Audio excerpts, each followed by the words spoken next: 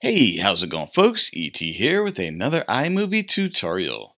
In today's tutorial, I'm going to show you how to do a freeze frame with a camera shutter sound special effect. Okay, here we go. Let's grab a piece of video here, drag it into the timeline. Let me go ahead and turn the volume down, and I'll also increase the size so you can see it. But what I want to do is kind of do a freeze frame right on that motorcycle right there. So what you're going to do is kind of drag your mouse or your trackpad to the point where you want to do the freeze frame. And then you're going to do a right click or a command click. Just kind of get to the spot where you want it to be. Click on the timeline itself and do a right click. And then you'll see the add freeze frame right there. You can also do it from the menu at the top. If you go to modify and scroll down to add freeze frame, you'll see it right there.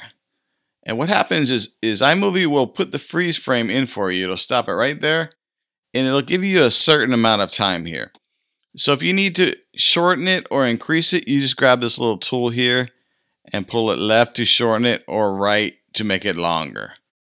So when you play your video, it'll stop for longer all the way to the end of that zone right here, that tool zone.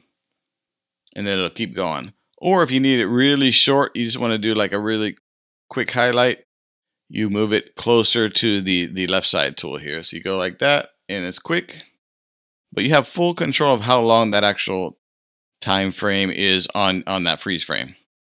Okay, so that's your freeze frame. Now to make it kind of pop a little bit, let's add a sound to it. We'll go to our audio and video here at the top, and you're going to go ahead and type in the search, just type camera, C-A-M, and you'll see camera shutter. We'll just drag that right underneath here and kind of point it right where that freeze frame starts. So let's go ahead and hit play. So we get our nice camera sound right there. And that's it. That's pretty much how you do a freeze frame. You can control the volume of the actual shutter sound if you want it louder or quieter. But other than that, you kind of just want to find out where you like the camera sound to be and how long you want it to actually pause for you before the video starts playing again. Okay, so let me go and play one more time. Actually, a little bit shorter for me would be perfect. Let's go ahead and do that.